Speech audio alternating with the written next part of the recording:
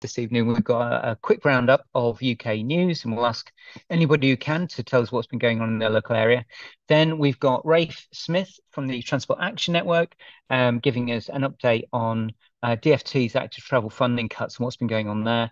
And then we've got Leo Murray from Possible on their school-run traffic congestion tool. So there's absolutely loads to get into this evening over the next hour and a bit. So let's do the UK roundup first. And H, super keen. You've got your hand in the air.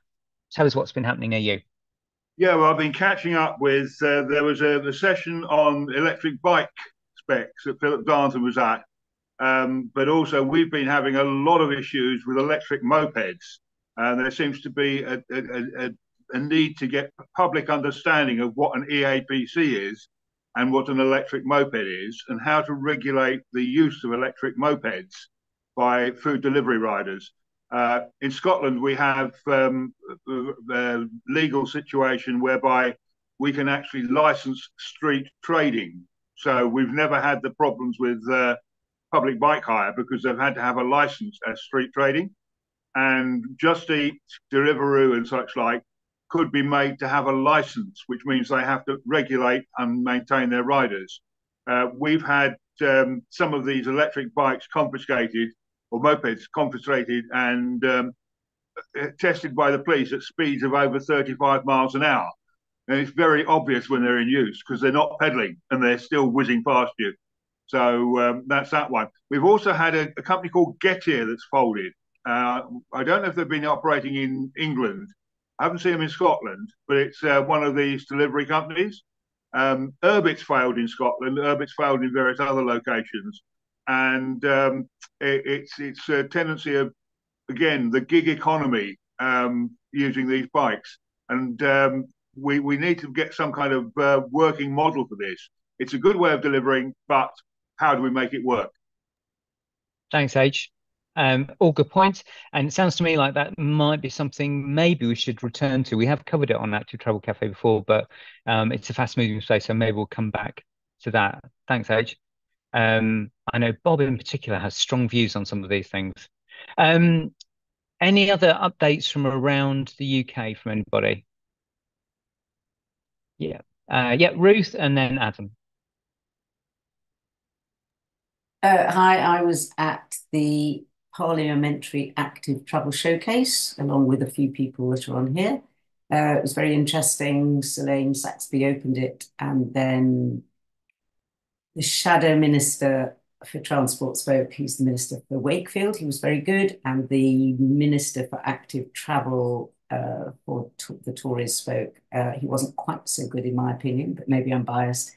But he did say that they would continue with the drip funding, which I said is so damaging and you can't operate like that. He also said that he'd voluntarily taken a downgrading job to take on that post, which kind of shows it all about what they thought. There was a lot more. Maybe someone else here can say something about it, but it was a good networking place to be, and we met lots and lots of wonderful people there. Thank you. Thanks, Ruth. And yes, that is quite an extraordinary comment for a minister to say, that they've lowered themselves to become a minister. Adam, what's your update? Thanks, Ruth. I haven't been to this for a few weeks due to a job, but Bath has done what I think is probably one of the bravest sort of low traffic neighbourhood interventions they've done, which is to basically cut off what was almost treated like as a major road. And they went against something like a petition with about 4,000 or 5,000 people who signed it. But it's actually, I think, quite a transformative thing. So I was just really pleased to see that sort of political will in that space to kind of do the trials at least. But yeah, so if you are in Bath area, there's a place called Sydney Place, which is around the Sydney Gardens area, and it is amazing the difference just a couple of bollards can make to a road which was really hostile and horrible before. Lovely. Thanks, Adam. Love a bit of good news as we're kicking off. Brendan, what's your update? Yes, some of you may recall a few meetings ago I mentioned the beer bike seizure in Edinburgh. And the Edinburgh Festival of Cycling is happening at the beginning of June. and I've organised a public meeting which is going to be streamed, and I'd very much like people here to come along if you can by either means, to discuss basically the pushing of the limits of what a bicycle is, both in terms of power and throttle control with the current government consultation, and size and other questions like H has just mentioned. Primarily because it seems to me that we are going to have to accept a lot more larger pedal vehicles if we want to reduce the number of miles driven. So I will give you further details in good time, but it will be a discussion with hopefully a beer bike operator, a lawyer, a local councillor, national cycling organisations, and so on and so on. Thank you. Brilliant. Thanks, Brendan. Yeah, do keep us posted on that and update us in the news roundup where I'm sure lots of people like to join on that. And when this came up in a previous session, I was unaware of the world of beer bikes. I'm now aware of the world of beer bikes and still doing my head a little bit. Leo, let's come to you. Hi, everyone. I don't know if there was an active travel cafe last week. There wasn't before that, so this might have already been done. But Hammersmith Bridge is getting a full cycle lane. So apologies if someone already fed that in last week, but it is the DFT. It's reality dawning. You know, £3 million committed for proper surfacing post destabilisation works. So it won't open till November. They're about to close the temporary lane, so which is frustrating. But yeah, no promise of any money for reopening its cars. Nothing in TfL business plan. Almost no mention in manifestos. Not none of London mayoral manifestos. So yeah, I think that is a permanent cycle lane going in, which will connect in with C9, and probably be the last thing that happens at the bridge. So it's exciting, although it's a bit premature to be that excited. Thank you. That's all right. Well, even if it did, I wasn't here last week, Leo, but even if it was, let's say it twice because it's very exciting. So that's absolutely fine. Tim, what's your update? Hi, I'm stepping in because I can't see Alice Ferguson on the call. So it was Safe Streets Now on Saturday and Kiddickel Mass weekend, and quite a lot happened around the countries. Torbay to Inverness, there were actions, and I can read out the list of towns and cities that took part, but if I just say there were 4 Bs, Bath, Bedford, Birmingham and Bristol, you'll get a sense of how long it's going to take. I think the Kiddickel Mass numbers are up to about 1,800 around the country, and if you go onto Safe Streets Now website .co.uk, you can catch up with all of the stuff that's happened. We had most of the people on the Leicester demo are on this call. Hello, Mike and Rachel. But I got on the telly. I was on ITV Central briefly, as was Rachel Wigginton from the county, and I think they also covered the Birmingham event as well, at which a head teacher spoke very movingly about his fears of his children making it to school and home from school, which is what it was really all about. But next time, I'm not going to stand on a quite cold protest. I'm going on the Kiddickel Mass. Stuff it. Brilliant. Thanks, Tim. That's really lovely. Absolutely lovely. Brilliant, brilliant, brilliant. Really good news. Okay, final one. Chris, we'll come to you and Kirk, please, and then we'll start our presentations. Oh, Chris, we can't hear you. I think your audio isn't connected, or you might be on mute.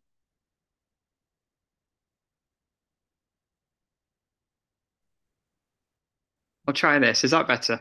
Yeah, much better. We can hear you now. Yeah, I can't hear you now, but you can hear me. Right. So we're part of West Yorkshire Combined Authority, which is a tier 1. But Kirklees itself would be tier 3 because we don't have anything and there's no real plan. We've got some greenways that are half decent, but at the moment we're having the Transpennine route upgrade done. So 2 of our 3 greenways have long-term closures on them. One's been closed for a year. It's going to be closed until at least October.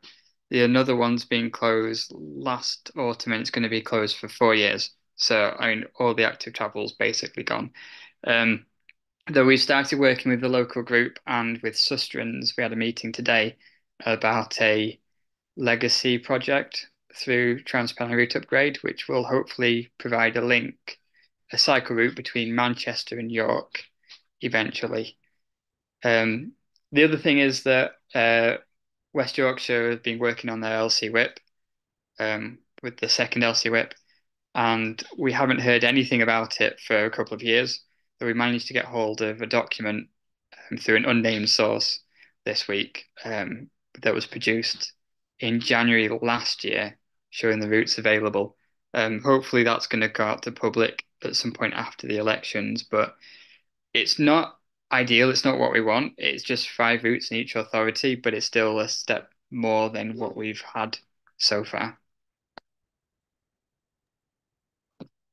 Thanks, Chris. That's ace. Thanks for the update from there. The Manchester to York cycleway sounds very exciting. So we need to know more about that when you can share it. So let us know and we'll get you on to talk about that. Fabulous. Right. That's a really good roundup. Thank you, everybody, for sharing your latest news. We're going to now move on to our first presentation this evening, which is from Rafe Smyth and Transport Action Network. Rafe, you there? Hi, everyone. Can you hear me okay? Yes, we can, Rafe. That's perfect.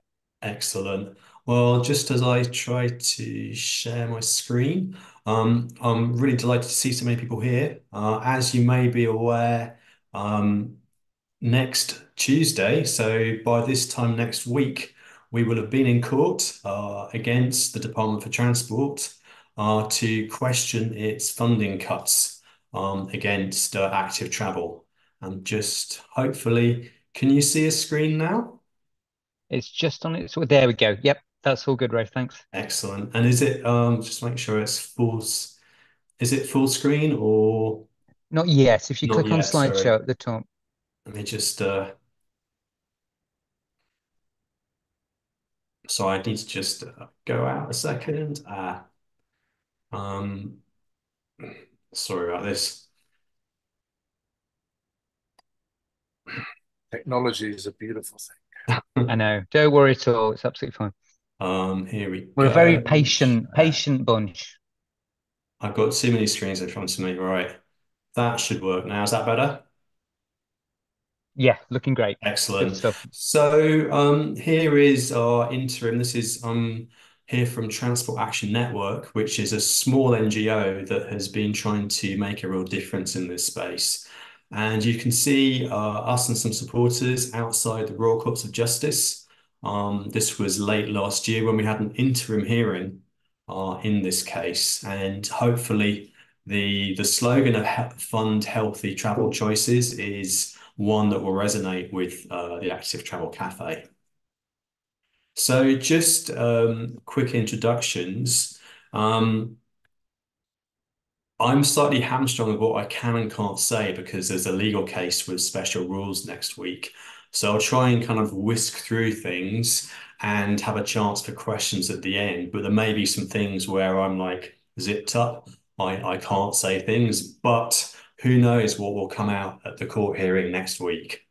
So really, I wanted to very quickly run through what is this. I call it a CWIS. Someone else calls it a SWIS, which sounds like a bit fraudulent. But it's the Cycling Walking Investment Strategy, and also a kind of a 1-minute rundown on what a judicial review is. Want to also cover the funding situation, climate issues, air quality, and next steps. And why this is so important now is because the funding cuts made last March started to trickle through this financial year. So for people working in the sector, you'll start to be having, unfortunately, the impact of last year's funding cuts coming through now. The CWIS was put into law in 2015. It was actually my idea in about May 2014, so like 10 years ago.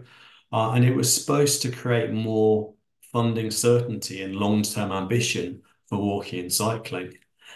You know, we had a lot of support from previous prime ministers, but as I think everyone here will be aware, the political picture isn't as positive now. So hopefully this case will make a difference, and let me tell you a bit more.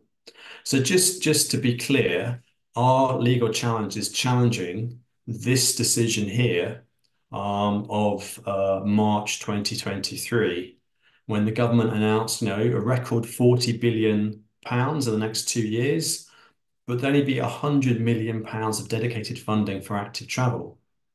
Mark Harper, the Secretary of State for Transport, pictured here, he said, well, we'll review these levels as soon as practically possible. Now, the eagle-eyed people among you will know there's been quite a few other transport funding announcements since last March. How much extra money has been found for active travel? Well, as far as I'm aware, not a penny. There was £100 million announced, which I'll come on to, but that was the kind of the funding that was already part of the plan. So, I mean, the question today is, how did we go from active travel being one of the best returns on investment decisions government can make, this was in 2022, to being one that needs to be cut the most? That is a difficult question to answer without all the documents I'm allowed to share, but I'll have a go. So quickly, what is the CWIS? Well, it was modelled on the road investment strategy, which is the kind of the statutory plan for, big roads like motorways and trunk roads. And the idea was that by putting, long-term ambitions and then funding into a statement set out to Parliament, that would create more certainty, allowing, more people to go into the sector. And by having targets, you could check in each year whether you're meeting them, and that might help raise ambition. The two key bits of the CWIS, and this is the kind of the background I have to kind of go through so that you're clear. One is to set objectives. So, one of those is to have half of urban trips walked and cycled by 2030, although shorter trips, not all. And then to provide some funding. And the government talks about having provided £3 billion, although that's not quite the case, and we'll come on to that in a minute. But those are the two key things of what this is about. Now, there's supposed to be a review every few years, and in the meantime, these strategies aren't supposed to be varied except through a formal process. So that is a very, very quick, simple view. So why is it important to have a document that's backed with a statutory process? Well, let's compare the CWIS with gear change, the thing that's shown up here. This was far more visual, lots of nice pictures, lots of interesting commitments. But, and here's a confidential ministerial briefing Tan got hold of via some other proceedings, you can see here that there was no requirement to report on gear change. And because it had no statutory status, it was very easy for the government to quietly drop commitments. So this is something where the CWIS is more important in terms of having backing. So what is judicial review? Well, some of you may wish that this would be the sort of case where you could put a transport minister into court and find them guilty, but unfortunately it's not a criminal case. It's a public law or administrative law case. And it doesn't mean the court substitutes their view for that of minister. It's simply looking at whether a decision was made lawfully about the process rather than the merits.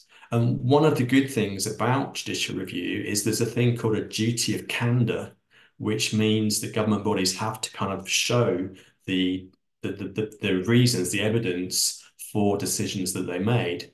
That might turn out to be quite interesting next week.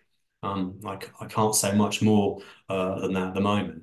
So key questions were, did the government or the public body comply with legal obligations? And did it take into account all the things that it ought to have done? It's a bit more complex than that, but those are perhaps the two key things I can flag today. Now, if we are successful, a judge might decide to quash, to cancel, or to declare a government decision unlawful. And then the government would have to make to start again. So why is this case crucial for active travel now? Well, some of the kind of the key questions here are things like, do ministers need to take legal commitments to set targets seriously? Or can they just say, well, you know, we had a thought about that, but money was a bit short, so we had to cut. And also we think that some voters don't necessarily like some policy measures, so we'll cancel them as well. There's also an issue of whether, you know, active travel budget should be a firm commitment or simply a guesstimate. There's also issues around equalities, around climate, and around new air quality targets. So I was gonna ask the question. Maybe some of you would rather be in Parliament, but I saw that Ruth and others, quite a few you have been at this showcase already today and met Guy Upperman, the minister. And he said on social media yesterday that the choice between, you know, active travel and driving isn't binary. We can have a happy medium of coexistence. So very much on that theme, I wanted to kind of ask, you know, last month there was £100 million of funding announced for active travel. You know, is that something we should be satisfied with? Is that enough to help, you know, meet ambitious targets for a big switch in journeys to be walked and cycled? And of course, here's the classic, you know, pint half full, pint half empty. And you know, is this enough beer? If I can still talk about beer now that you're the Active Travel Cafe, to, you know, get cycling and walking to where it needs to be. Well, let's have a comparison. If you are looking at national highways, just one of its road schemes for 10 miles of dual carriageway is costing £1 billion. You know, that's a lot more money and actually a lot worse benefit cost ratio for that scheme. On the right, the picture, in case you're wondering, it's the world record of someone carrying beer at Oktoberfest. But I think, you know, maybe walking and cycling doesn't need that amount of kind of beer or funding, but certainly a lot more than it's getting at the moment. So one of the key requirements in law is for ministers to consider the desirability of maintaining certainty and stability in funding. Now, here we have a chart from the National Audit Office. Many of you will have seen its report last summer on active travel. Now, is this stable? Is this, you know, a continuous amount of money? Doesn't look like it at all, does it? You can see this kind of graph going up and down. And actually, if you look at the far right for this financial year, it looks as if there was more money estimated as being provided than has actually been announced. So perhaps it's even worse than it looks like. Well, a lot of the money for active travel comes from other funding pots like Levelling Up. But as you might have seen last month, only 10% of that funding has actually been spent.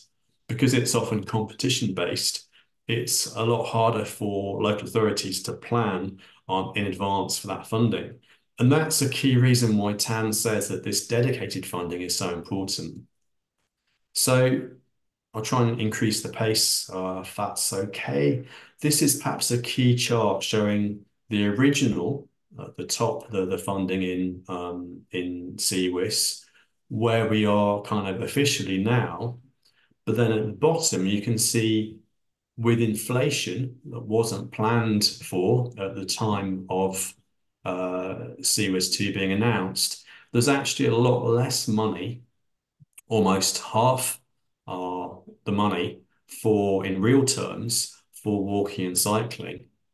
The blue bit is the money that's been cut and then eroded by inflation. And then the yellow is me kind of guessing that only a tenth of that wider government funding is going to be spent. That might be unfair by the end of this Parliament, but it certainly shows you quite how much less is being spent in real terms. So what does that mean for the targets, the objectives in the CWIS? Well, the department said they were very stretching targets. as if they were kind of set up to fail. The National Audit Office said that it was unlikely they're going to be met. But the starting point, it was never clear how much money was needed to meet those targets in the first place. And there's a report here that was published on the DFT website that was the basis for the target setting, but there weren't any figures in it, suspiciously. So let's see if there's any more information that comes out there about how much money DFT thinks it needs to meet its targets. How am I doing for time, Steve? I've got about 4 more slides. Is that okay? Yeah, you're absolutely fine. You're just over 10 minutes in, so you're doing That's great. okay. That's So great. I've started later than I thought. So obviously climate change has been in the news a lot. Active travel is the only quantified form of modal shift in the carbon budget delivery plan. In plain English, this plan is the kind of the commitment under the Climate Change Act. The government sets a target and then has to show how it will meet the target in terms of saving emissions from different policies and proposals. Now, things like buses and trains, they're not actually quantified. Active travel is the only part of the transport carbon sector where there are savings. And the most recent figures are that transport, surface transport, contributed over 29% of all UK domestic emissions last year. So that's a great amount. And the other problem is that there's a target set by 2030 to cut emissions by 68%. Well, the latest figures show we're well off meeting that. So the government might say, well, actually, in active travel, it's not going to make a huge difference. We don't really need to worry about it. But the thing is, when they're so far behind their targets, we say, actually, it's important. And if you need to do more, active travel is a good area to progress this. On to air quality. Now, in 2021, the Environment Act was finally passed. It took a long time to get through Parliament. And part of what it does is set new targets for particulates, or PM 2.5. These are the particles often from tyre, road, and brake wear that get deep inside your lungs and into your brain. They're actually the most damaging form of air pollution there is. And there's an interim target that's been set for 2028, which is, only a few years away. Now, we say that this was a material consideration, something ministers should have had at the front of their mind when they were deciding how to cut the transport budget. The answer seems to be from the officials, well, it's enough to consider air quality, even though we know that you need to cut motor traffic, if we're going to cut our particulate pollution, because a lot of the pollution, actually the majority in cities, comes from tyre and brake wear and road wear rather than from exhausts. So this is, I think, the first time the new targets have been considered in any legal case. And it's also worth flagging that the CWIS itself says that its target to shift urban travel from driving to walking and cycling was key to achieving this new particulate target. So a bit of a question how the Department for Transport is really serious here. And though it might say, well, the active travel target was a really stretching one, we never really planned to achieve it. Well, what's their plan B for meeting this air quality target? Let's see. And then finally, on to equalities. Many of you might have heard of the public sector equality duty. It's not just about people with disabilities. It's also people identified as female, people from different backgrounds. And there are, as many will be aware, different impacts of of transport. You know, for example, school streets, they're particularly beneficial for children who are more at risk if they are hit by a car.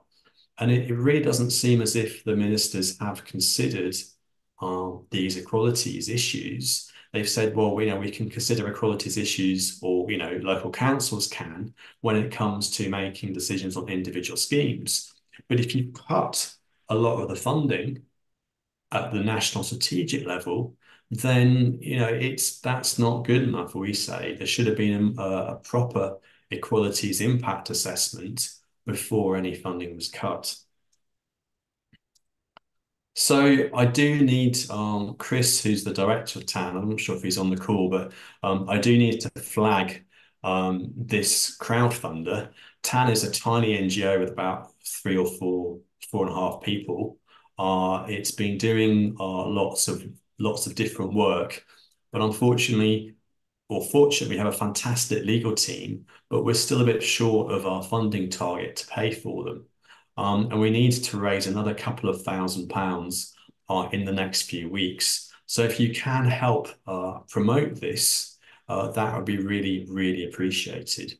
And we've had donations from across the UK, over 1,000 pledges already, including many from different walking and cycling groups, which is a really fantastic support that's greatly appreciated, and without which we wouldn't have got to where we are today.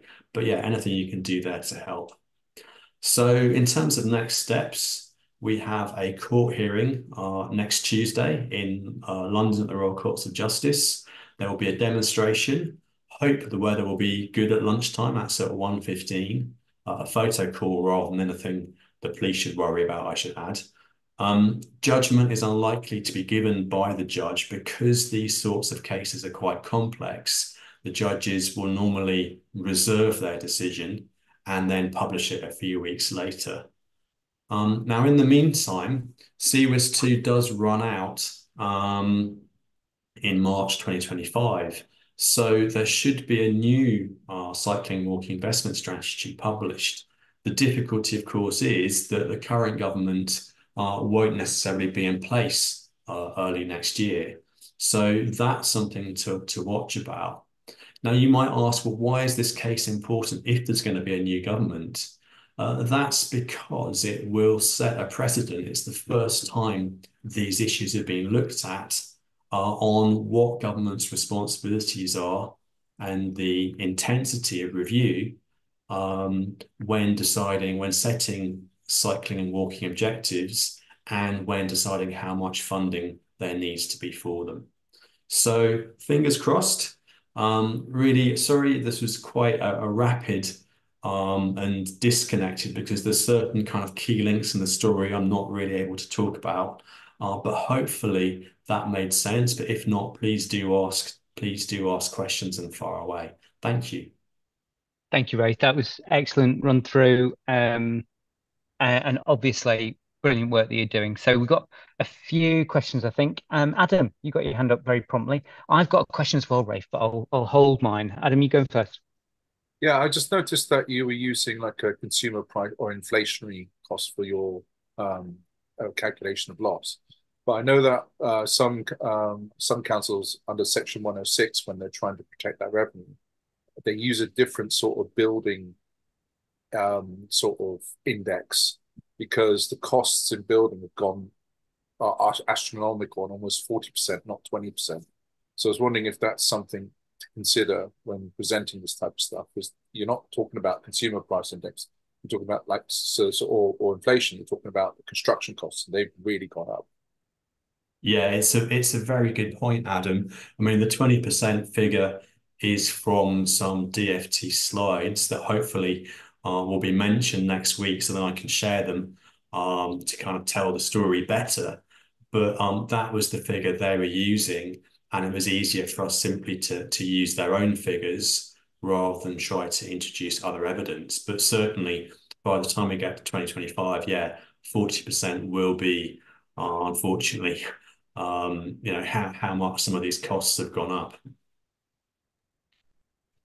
And Ray, just a quick question before I come to Tim's question in the chat.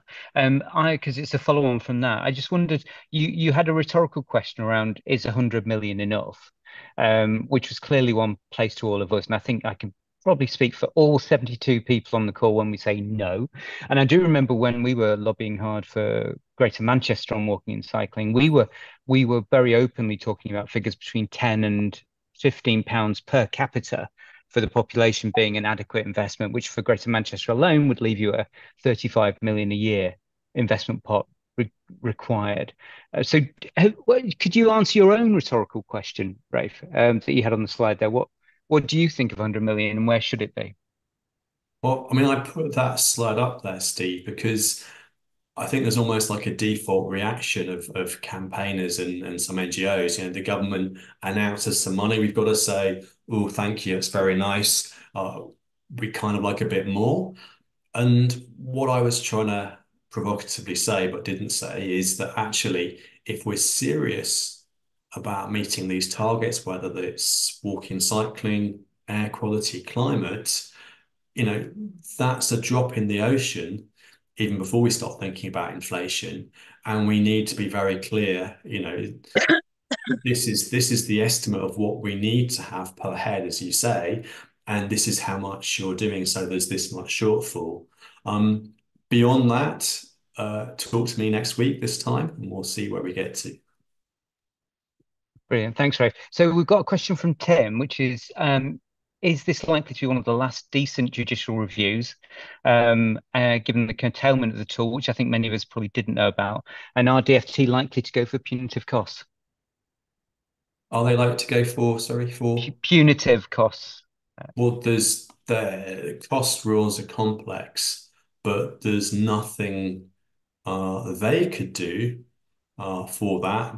I can't say any more at this stage, but I think, yeah, it's not something they could ask for. There's been nothing they say that we've done wrong in terms of process. What was the first part of the question? Sorry, about being the last judicial. Yeah, Tim, did you want to jump in actually, Tim, and explain I'm just sort that? of conscious that our current government say things like lawyers, these lefty lawyers demanding judicial reviews of everything, and Parliament decided, and we're going to put an end to that. And what they've been doing, certainly with the Home Office, is rocking up with very, very expensive silks and saying we needed 3 days and £500,000 to brief our lads. And so if we win on any points, we want that money off you. And I think it was in the most recent protest bill that judicial review is under threat. So that was the general direction of the travel. So that's clear now. Thank you for that. So it's worth saying that in environmental cases, there's a thing called a costs cap. And, you know, of course, certain parts of the government are very unhappy about that. But fortunately, this comes from the Aarhus Convention, but it's not as commonly known within certain politicians as the European Convention. So we haven't heard them saying it should be binned. But for the moment, that means our costs are capped.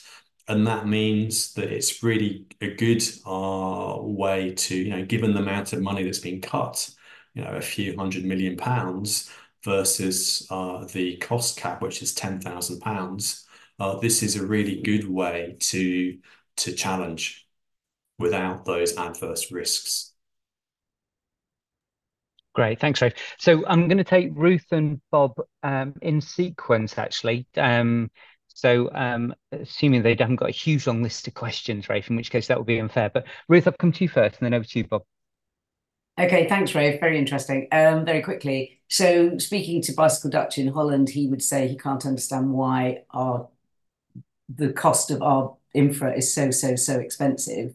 Have you done any kind of analysis of this and things like, for example, zebra crossings having to have police beacons, which we all know raises the cost hugely, and that impacts, and also the cost of our endless consultations, which I know they don't have in the Netherlands. So have you done any kind of work on how they could reduce the costs and therefore get more bang for the buck? I mean, there's two issues here. One is about the regulations, like the zebra point you mentioned. I was on the Department for Transport's traffic signs policy review about 10 years ago, exciting as it sounds. But yeah, that it was really hard to get them to, simplify the regulations. And that was one area where I failed to get progress.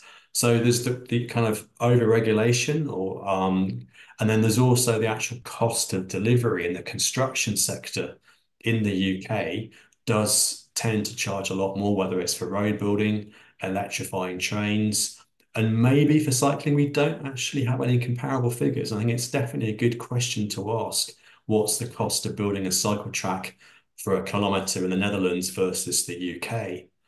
The one thing I'd say finally about consultation, there's a strange contradiction. On the one hand, the government's saying we're going to make it very easy to build roads.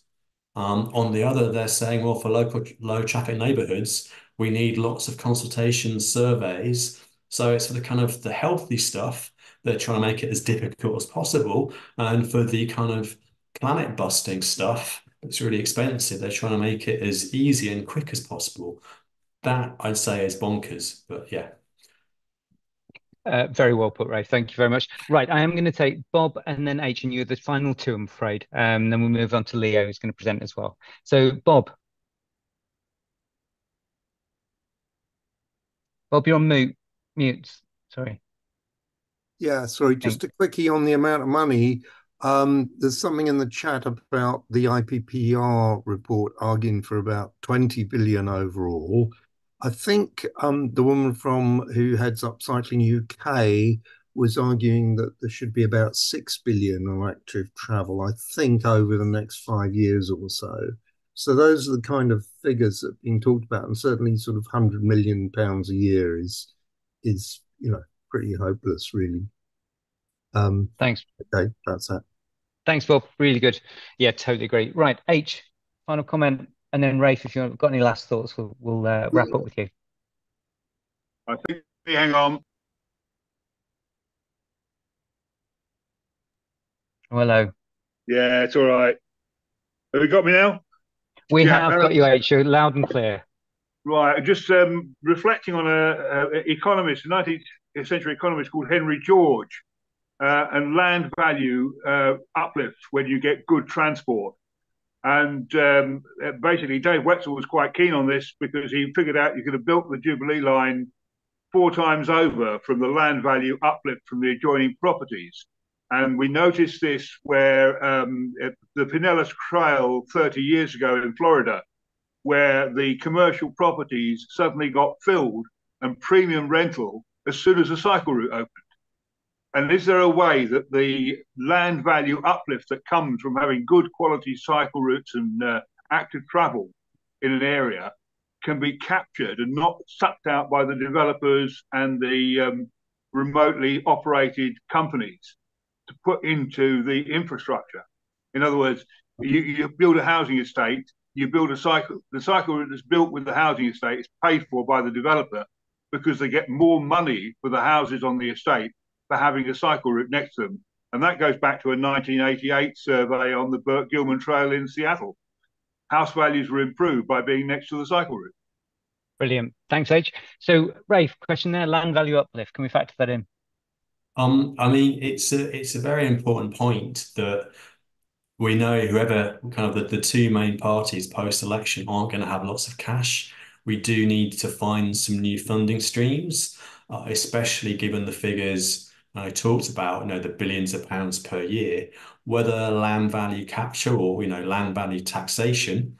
I mean, I'd quite like to see capture of car parking costs to pay for more active travel infrastructure. But I think it's probably something that needs a separate conversation because I had to get some economists along to work out some solutions. But yeah, I think definitely we need to think of some new funding streams for CUS 3. And very finally, I should say that the CU in court was kind of rhetorical because the court doesn't have a huge amount of space. It's not like some sort of show trial for the DFT, very much though I'd like to have a show trial of how they've decimated the active travel budget. So there's only going to be space for a couple of journalists and our legal team. but we will try to tweet and to share as much news as possible. And we are keen to see people at lunchtime, although preferably in normal clothing rather than looking like any sort of particular kind of cycling clothing, just so that it looks more normal, if I can say that. But anyway, thank you very much. I'll try and catch up with the chat. I see there's 61 messages, and I'll try and take part with that while I listen to Leo, Thanks, who I'm Rafe. sure will be excellent. And I think that will come next. So thank you everyone for your time. Great to see so many people here, and please cross your fingers for us next Tuesday. Brilliant. Good luck with it, Rafe. Absolutely excellent. And thanks for getting stuck into the chat and answering Charlotte's question in particular, which was about whether the people can come along and support. Brilliant. Well, that's us done with Rafe. Thank you, Rafe. Leo, we're over to you next. Great. Hi everyone. Thanks for having me. Now, I have to caveat this, that I was hoping that by this point, what I would be doing is sharing a link with you all that you could immediately go and do something with off the back of this presentation. I'm not quite there yet because we still have to kick the tires on it one last time. And I've got a meeting with my database guy and coder who has built this thing next week. So I will be back to another Active Travel Cafe in the next couple of weeks, just to let everybody know it's gone live and to share the link, and we'll get it into the mail out that comes out of Active Travel Cafe. But I'm going to use the slot that I have that I booked for today to tell you what it is, what it is that I'm here talking about. So you will all be aware that it's like, basically we all know that the school run is a massive contributor to particularly morning peak traffic, right? So this is like common knowledge. It's not very well supported by data. There's a stat that probably everybody on this call has heard, which is TfL estimated in 2018 that 25% of the cars on the road in the weekday morning peak in London are parents on the school run. There isn't really a comparable. There's very little else out there. I see that stat repeated quite a lot. But there are some other data sources, like we know the insurers Admiral report 26% fewer road traffic collisions during school holidays. And there's a spike in casualties every September when schools return after summer. 4,300 child pedestrian casualties on UK roads in 2021. And Transport for London reckons that a third of children's road traffic injuries in London take place on the way to or from school. So this is a problem we know is there, but it's not particularly well substantiated. And then there's another layer to this, which again will be familiar to people on this call, which is that anecdotally, people do report much quieter roads with greatly reduced congestion in the vicinity of private schools during private school holidays. And that makes sense because they're non-catchment schools. And so they tend to have children attending from a much wider geographical area. And the school communities are wealthier. They're more likely to have access to a car. They're more likely to choose to travel by car than state school communities. So it stacks up, it makes sense, but it's not something that we have been able to substantiate with data. Now, British private schools typically have longer school holiday periods than state schools. So they generally will clock off each half term a week or more early throughout the year. And that is the window where you can see, anecdotally, this is where you see that your local roads seem to have become a lot less congested, even though the state schools are still in school. So inspired by this, I've been working with our data lead, Duncan Gear, at Possible, on an idea for a few months, actually, and we've recruited a coder to help us do it. The School Run Cruncher. So this is what I'm here to tell you about. And this is going to be a year-long project, which will start this term. What we're doing is analysing locations that local advocates and campaigners have observed there to be less traffic during school holidays, and plugging those into the Google Maps API so that every day during the rush hour, it sends requests for the journey time for that route. So we are aiming to do this for at least 100 locations, potentially more than that. But we want to get at least 100 locations. It very much depends on local knowledge of people who pay attention to this stuff, which is why it was so important to me to book a slot at the Active Traveller Cafe, because people on this call are exactly the people we're looking to suggest locations for analysis, right? So it's not rocket science at all, this. It is simply, we've made a Google form, which is the data entry. And what you need to do is put in, it uses the Google Maps, the distance matrix. It's capable of generating journey times from multiple road routes. And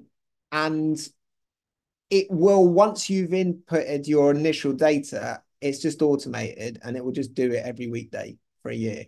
So the goal is to get 100 plus locations this term inputted so that the system starts carrying out the analysis through the summer holidays, and then we will run it for a full school year, so all the way through 24-25, and then publish the findings in September 2025 at the start of the school year. That's the idea. Now, we hope to have enough locations to be able to draw some wider inferences about the role of school run traffic in morning peak congestion in general, but also about potentially the disproportionate role of private school run traffic. That's our hypothesis, but we're testing that. We don't know if it's true or not.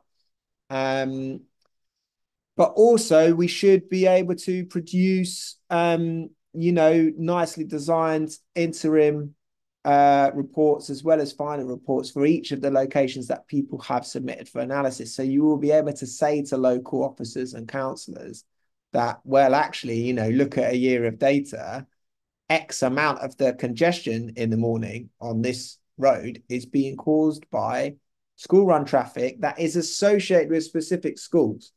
So we're asking you for the locations.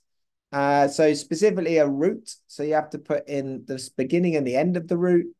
The form tells you what sort of distance is appropriate. It's about 1/2 mile to 2 miles is what you're looking for. You don't really want routes that have lots of alternative potential routes to travel, because the Google Maps might get confused, start rerouting journeys.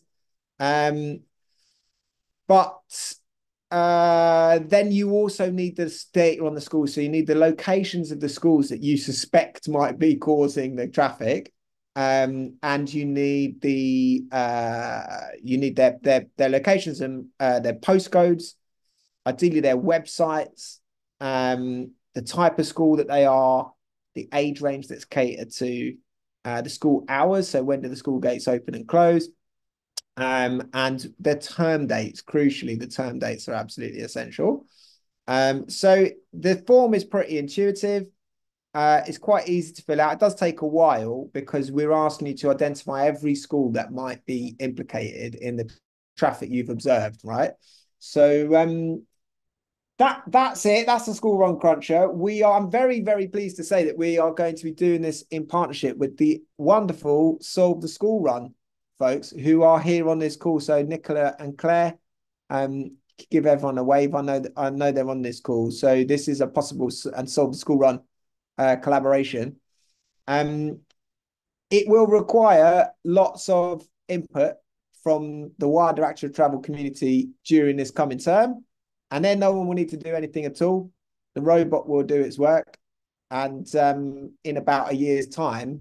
So before we publicize anything, my goal is to come back to an active travel cafe and report what we found, before we actually put this out to press, so we can just have a chat about it. I'd be amazed if the hypothesis is completely wrong, but it might vary geographically. There's all sorts of interesting things we might discover from this. We are also talking to Anna Goodman about the potential for this to underpin some academic work, but the challenge there is that in order to do that, you'd need a lot of research and time to select locations, right? Rather than relying on crowdsourcing suggestions from campaigners, because that will build in some bias at the outset, or potentially build in some bias at the outset. But it is actually it's definitely got the scope to underpin some peer-reviewed work. But in the first instance, we just think this is going to be very useful for all of us, specifically in advocating for school streets. But, also just what wider measures, substantiating that there is a problem, and who, if anyone, is responsible for doing something about it, and just using this as a tool to advocate for measures both at schools and at local authorities to support people to switch. So that is everything that I wanted to say. And I'll be back either next week or probably the week after next, actually, to share the link to the form. We'll get it into the newsletter. And we're not going to throw it out more widely, right? I'm just going to circulate this through our network. But everyone on this call probably knows someone else who might be interested in this that isn't on this call. That's how we want to do this, right? It's going to be very dependent on them, bottom-up intel. Local intel. So starting from streets that we think we know that there's a problem on, and then getting a robot to check if it's true. Thanks very much. Brilliant. Thanks, Leo. That's excellent. So we've got a couple of questions. First of all, in the chat, Leo, Cameron's asked about last November, a number of people inputted to this and filled in a questionnaire for the route. Will that still be logged, or do they need to do this form again for you? No, Cameron, you won't need to do it again. Your location seems to be working well. So I'd hope, like I say, to have pulled out the early findings from we've got half a dozen locations which were run in the test. But so far, it doesn't look like there's any issues with the setup from the beginning. So like I say, we're kicking the tires with the coder next week, but we don't think there's any problems, in which case we will just continue to run the analysis for the locations that have already been submitted. So we've got about 8 in there now, so 92 to go. Brilliant. Cheers. Brilliant. Good stuff. And I'm pleased to say Brendan's posted in some links in the chat, Leo, to evidence based from elsewhere on private schools versus public schools, adding to the rush hour disproportionately. And not that we're political on Active Travel Cafe, but if any of us didn't particularly like the public school system, that's making us all feel very good. Anybody else got any questions? Not that we're political on Active Travel Cafe, of course. Anybody else got any other questions or thoughts for Leo before I wrap us up? I think that's everything. We'll wait for that update, Leo. And it goes without saying, yes, of course, we will share that out on our channels and make sure that people are contributing. Really good stuff. Fabulous. Yeah, I'm excited about it. It's like an obvious thing to do. No one's done it. So let's do it. Excellent. And good to know about your partnership with Solve the School Run, because Nicola and Claire presented to our August buddy, and everybody got really excited about their presentation when they did it. So that's brilliant stuff. Good. Yeah. Thank you, Leo. I think that's all done for this Tuesday evening. Got through loads there. That's really brilliant. Please do join us next week when, are you ready to get hot under the collar? It's a deep dive on pavement parking. Nothing gets us angrier apart from that and the school run, honestly. So please join us again next week. Thank you to our speakers. Thank you to all of you added to the news roundup. That's really brilliant. Thanks, everybody, for turning up. We'll see you soon. Take care, everybody. See you.